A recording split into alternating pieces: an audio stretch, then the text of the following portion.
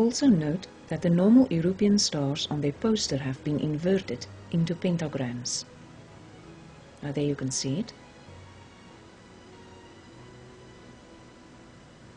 Now the pentagram shows the 5 points, symbolically the 5 places where Christ suffered. The one in the middle is upside down, and you can see the goat's head. Now this next symbol is what's known as the Star of David, the Mogan David, the Jewish Star, the Seal of Solomon. There's numbers for it. This is the symbol for the nation of Israel. Now, when you take a look at it very carefully, you will notice that it is 2 equilateral triangles that are interwoven. This shows the union of God with man. However, when you look at the next one, it's similar to it. It's known as a hexagon. This is when you take 2 equilateral triangles, place one on top of another. Symbolically speaking, you're placing man above God. Now, this next symbol is the foulest, the most evil of all symbols in the occult world. There is nothing that can even come close. It is known as the hexagram.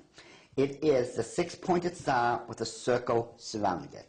It is this symbol that must be used during high ceremonial magic or high ceremonial witchcraft when you are summoning up demons to this plane of existence.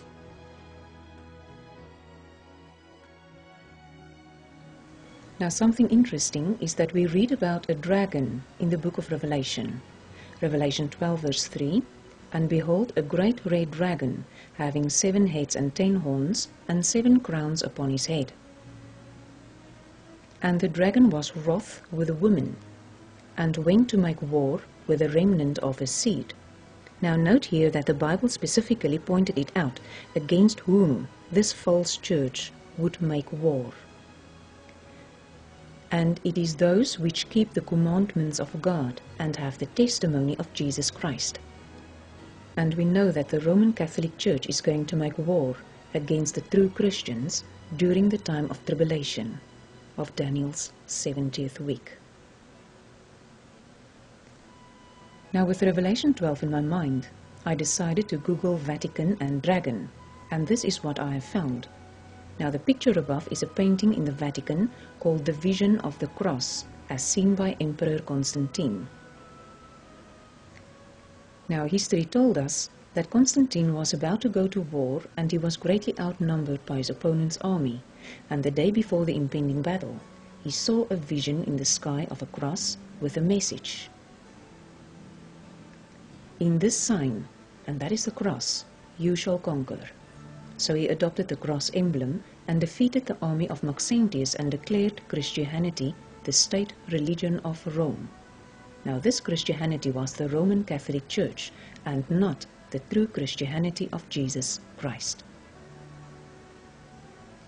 Constantine was still a pagan sun god worshipper after the vision that he saw that day. Now you can read about it in encyclopedia at allexperts.com, the heading Constantine and Christianity.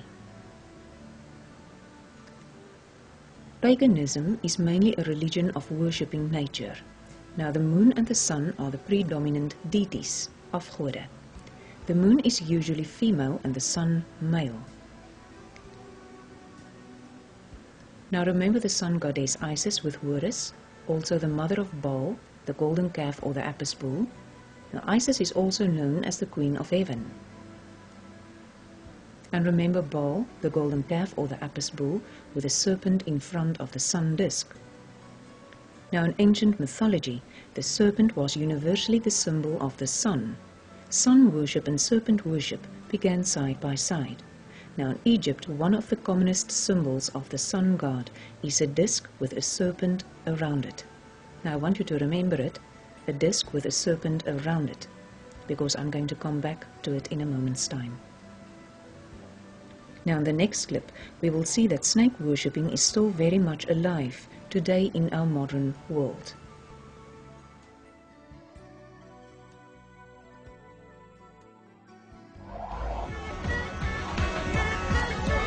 India.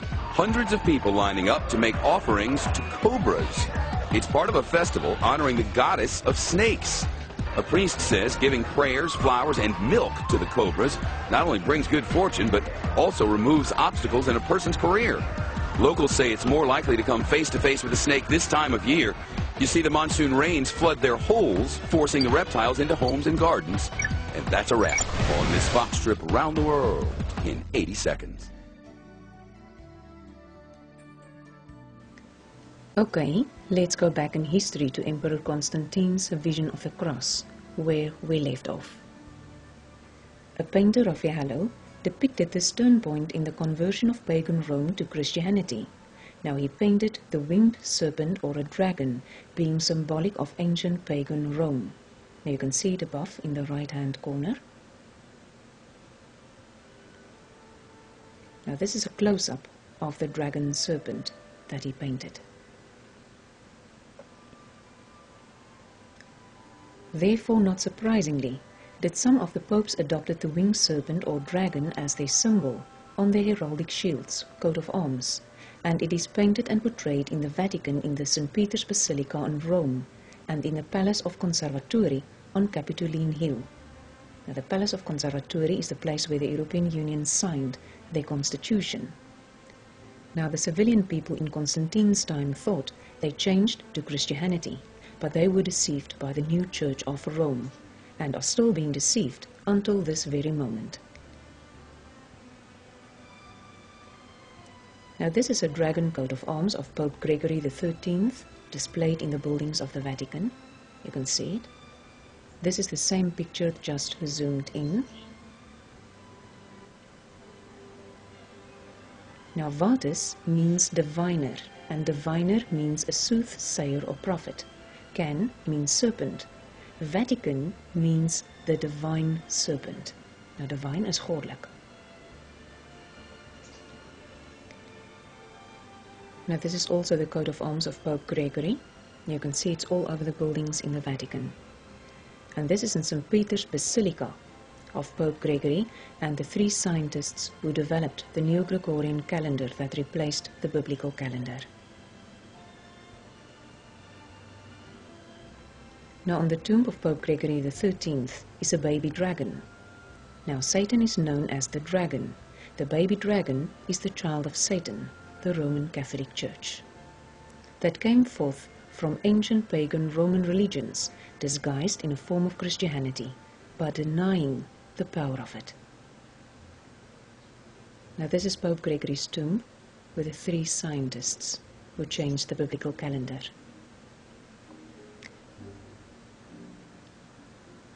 Now this is interesting. This is a papal medal of Gregory XIII. Now if you look closely on the right medal, you will see a serpent encircling the ram's head, biting its tail. Now remember that one of the commonest symbols of the sun god is a disc with a serpent around it. Now here you can see it. It is on a coin, a disc.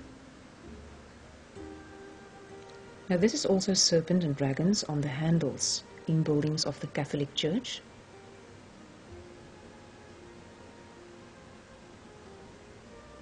And this is of Pope Paulus V, coat of arms. Also Pope Paulus V, I want you to notice the snakes. Now you know no Christian church will decorate their buildings with demonic faces. No one except for the Vatican.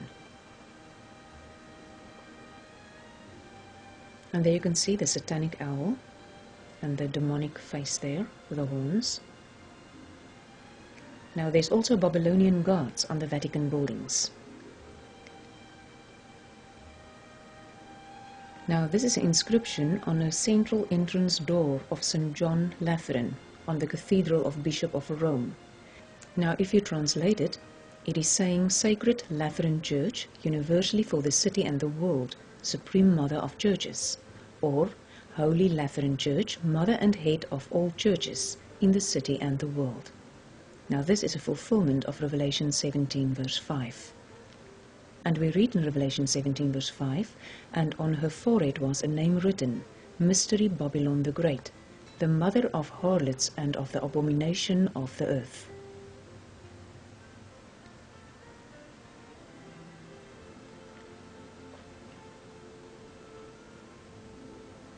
Now this information shows us the interwoven relationship of the European Union and the Roman Catholic Church that is emerging as a new world order, the Fourth Kingdom, that the book of Daniel is warning us about. And most people do not notice how it all ties together and biblical prophecy going in fulfillment.